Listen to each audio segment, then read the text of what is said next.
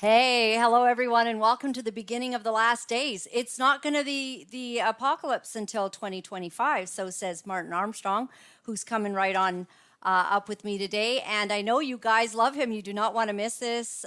He has got lots of good takes on what is going on in the world, and it is a little bit crazy, isn't it? But hey, Socrates, Armstrong's computer says 2025 might be tough. I don't know. What do you think?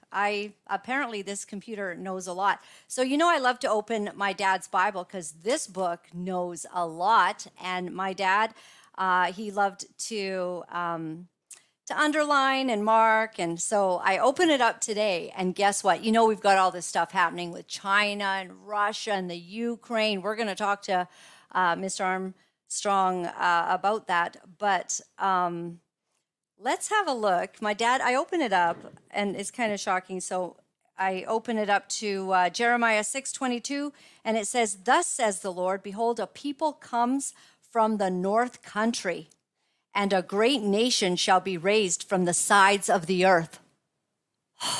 I don't know what that means. So I am kind of thinking that there's always been someone in the north that is coming. And so we've got a problem. I hope that we have peace, and I hope we don't have world war, because it seems like we're getting kind of close to it. Let me tell you about my guest, because he knows a lot more than I do about all of this. Martin Armstrong is an American self-taught economic forecaster and has been announced as one of the most famous people alive. And Armstrong Economics offers a unique perspective intended to educate the general public and organizations on the underlying trends within the global economic and political environment. Our mission is to research historical cyclical patterns and market behavior in timing, price, and crisis to better understand and identify potential future trends using an extensive monetary database and advanced proprietary models. So we welcome you, Martin Armstrong. Thank you very much for gracing us with your time today. Oh, it's always a pleasure. Thank you. So the world's heating up. Tell us about Socrates. Just for those who don't actually know, you have this computer, and hasn't it already predicted some amazing things? And it seems to be accurate, and we don't quite know how. Well, I mean, I was a programmer from, basically from a teenager. And so I understood, AI and things of that nature. And I was involved with that back in the 1970s. So as a hedge fund manager, I saw how capital would move. And yeah, that's not quite AI, but uh, we were looking at basically how capital moved. And like in the 80s, we were all there in Geneva. That's dealing with the OPEC money. And then the money flows and everything was moving to Japan. That peaked out in 89. And I began to see really that capital moved around the world. And so did the talent. And I would recommend, you can read it online for free, basically, Herbert Hoover's memoirs. And look at chapter of 1931. And he was describing the same thing, that capital acted like a cannon on the deck of a ship that was loose and shooting off in every which direction so fast they couldn't figure out where it was going. So Socrates basically began with just putting in absolutely every market in the world and letting it ascertain where everything was moving. And I came across, we had a client, Universal Bank of Lebanon, and they had found a book that had effectively, somebody wrote down the Lebanese pound back into the 19th century and asked if we could create a model. I said, sure, and they sent it over, we put it in, and the computer came out and said in 8 days their country was going to fall apart. I thought something was wrong with the data. And I called them. I said, look, something's got to be messed up here. And they very calmly asked me that, well, what currency would you recommend? And 8 days later, the Civil War began. The same thing happened with the Iran-Iraq war. The same thing happened with the collapse of Russia.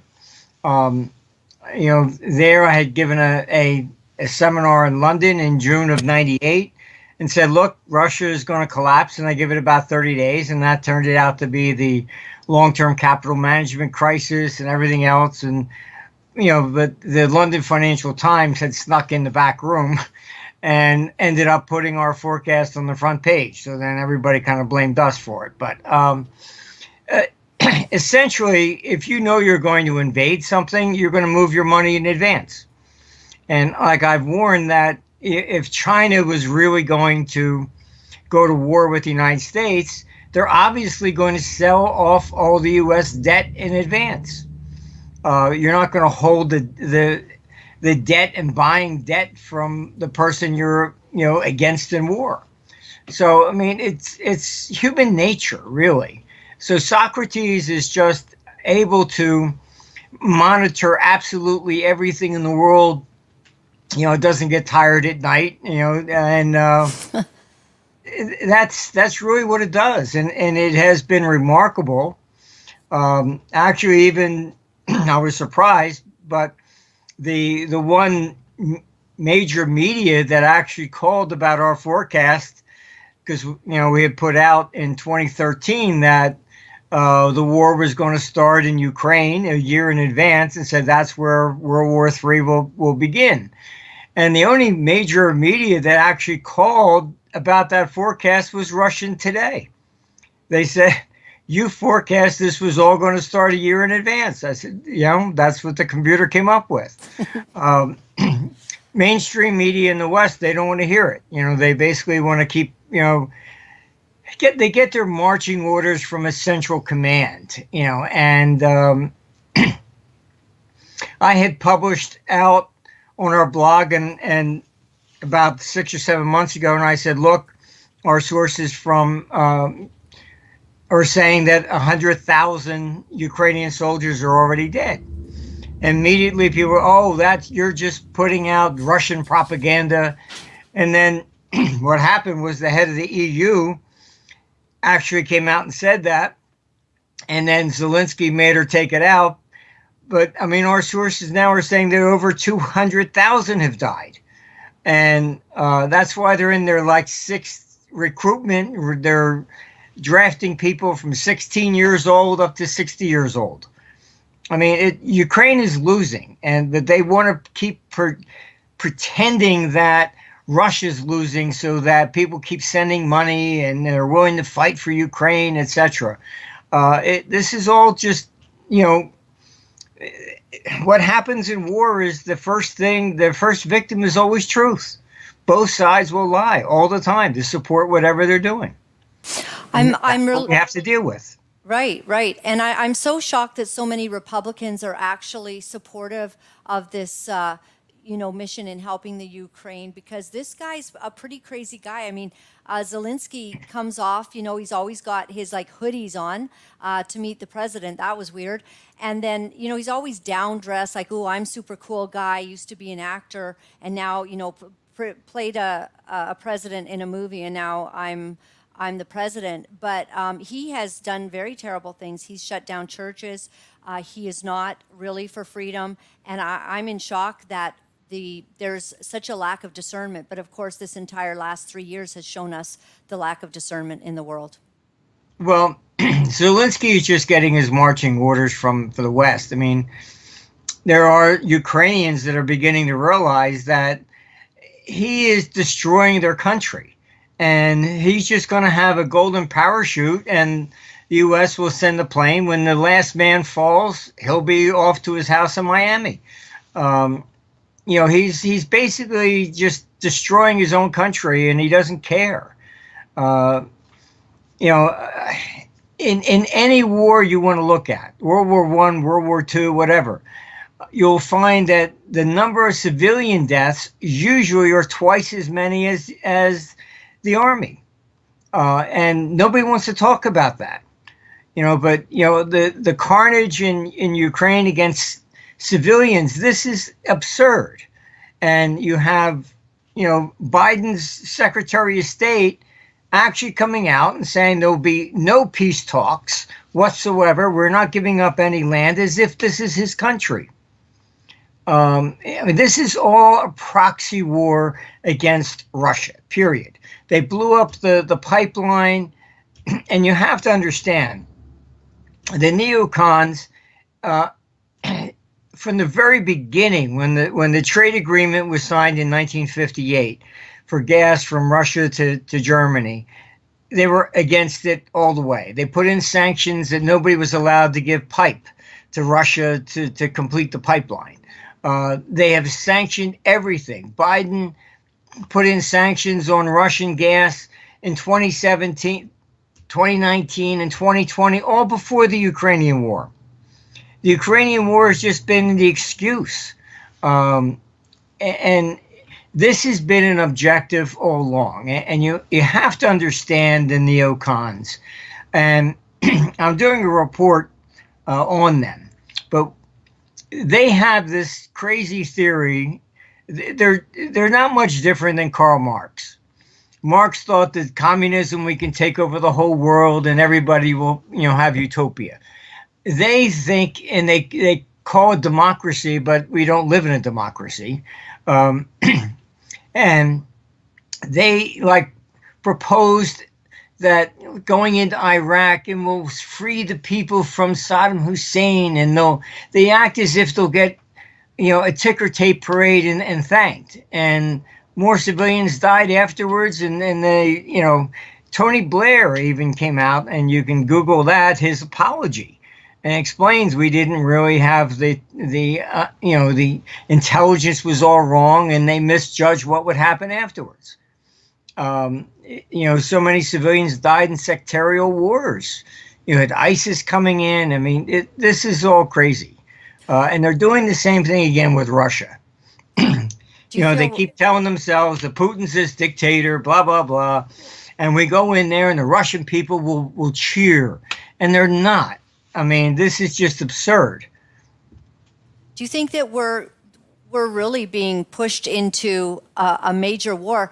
When you say that Zelensky is sort of destroying his country, well, Biden's destroying his country. Trudeau is destroying our country. This seems to be a global agenda. Yes. I mean, if you look at Klaus Schwab's points, all right, and he even says in there in his 8 forecast that democracy is no longer valid.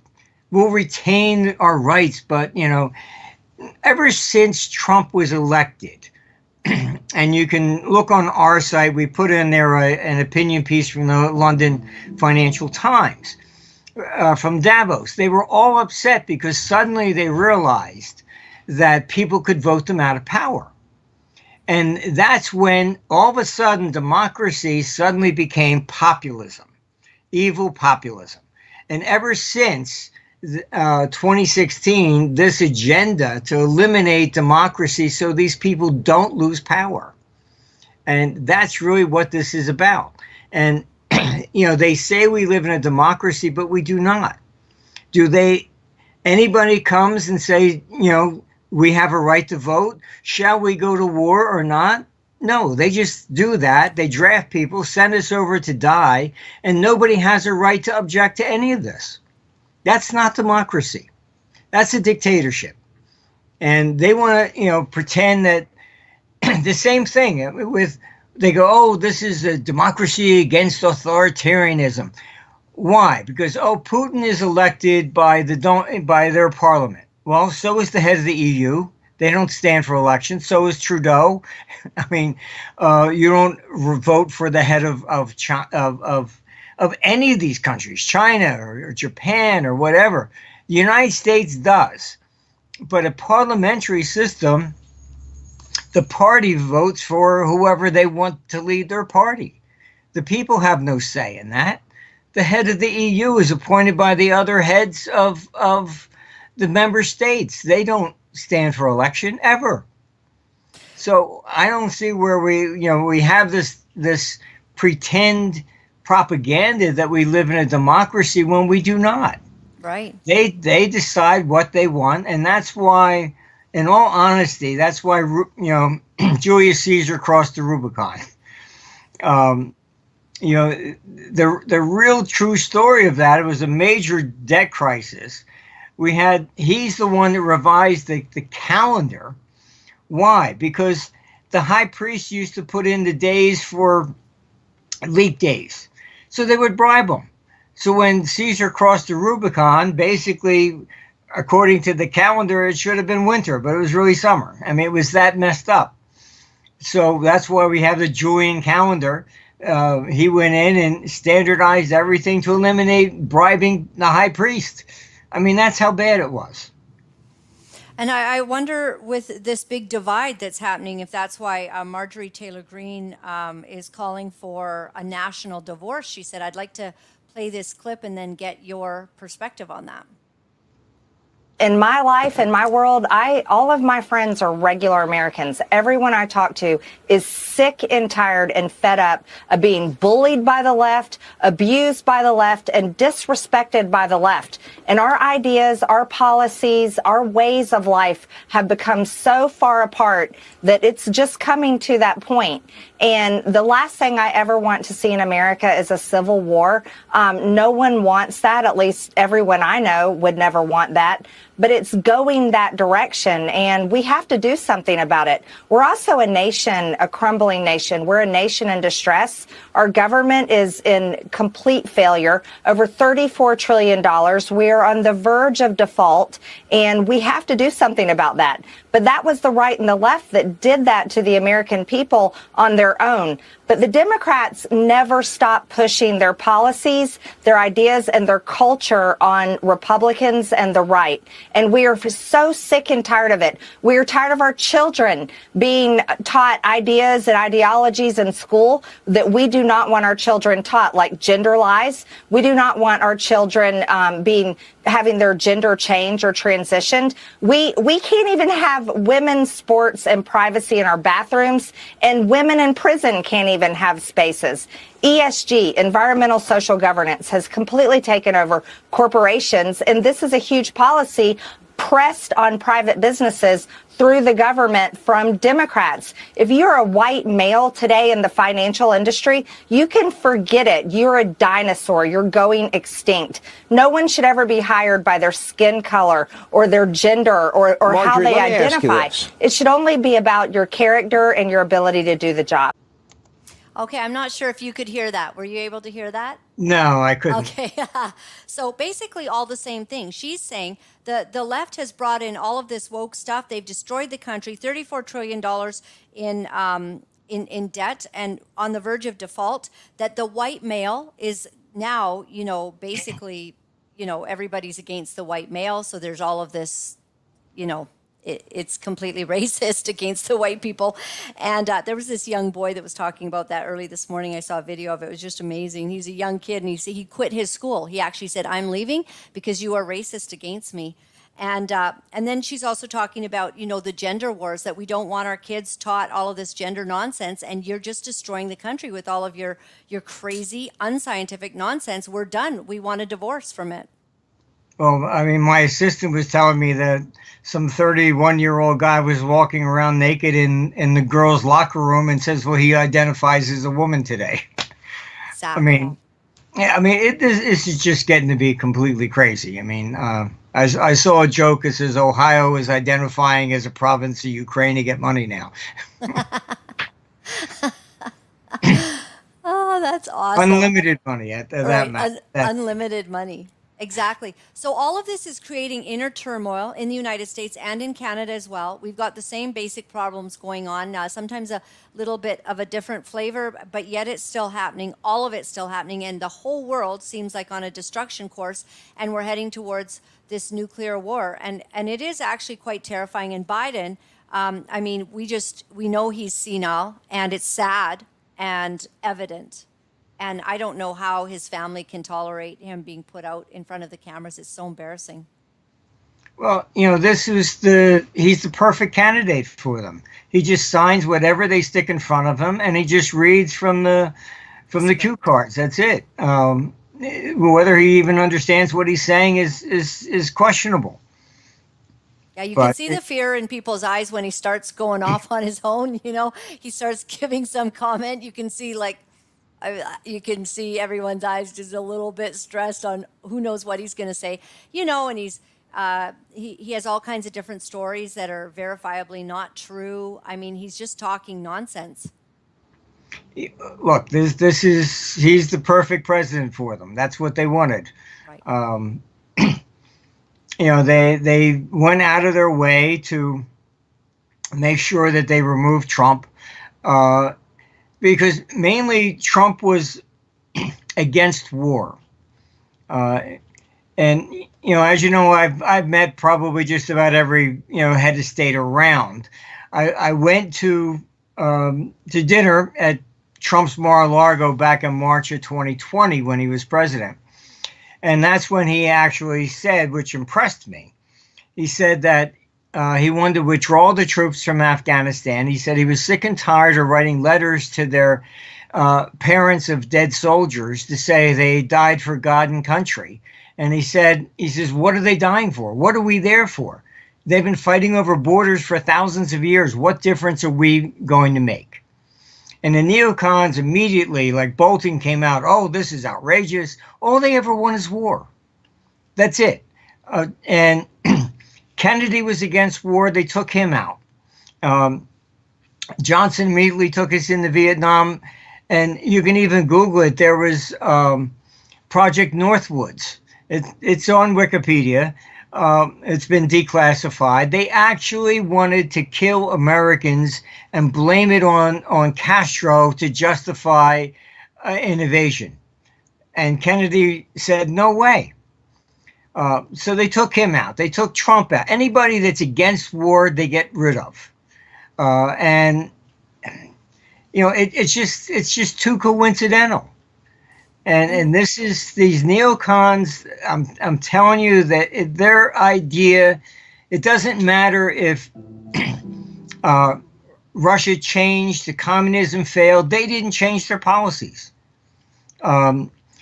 When Reagan wanted to meet with Gorbachev, and they all were against it.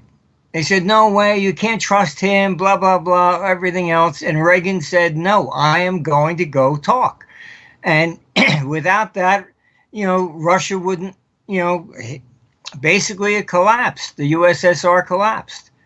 The Berlin Wall came down. I mean, you follow their advice and nothing ever changes, other than we get war. Sad.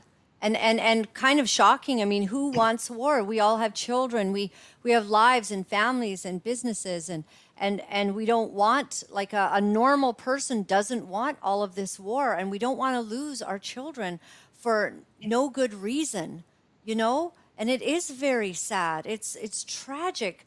Some veterans now saying this is not what we fought for.